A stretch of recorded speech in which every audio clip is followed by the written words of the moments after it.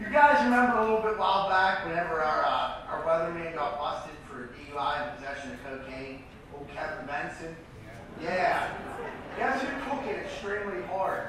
Uncle Jim. The dick who just called me. Yeah. He called me and he says, he goes, "What's going on? What are you doing?" I said, "Nothing. I'm on my way home from work." He goes, "What's up with your boy Kevin Benson?"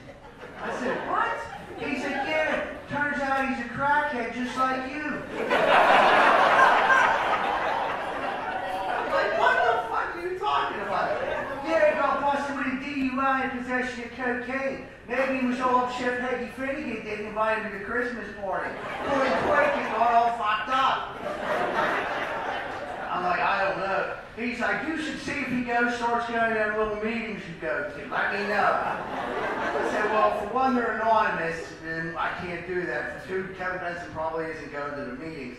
But my uncle goes, you know, everything just makes perfect sense.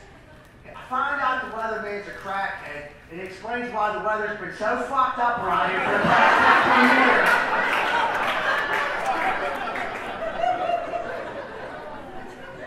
Now, I'm not a scientist.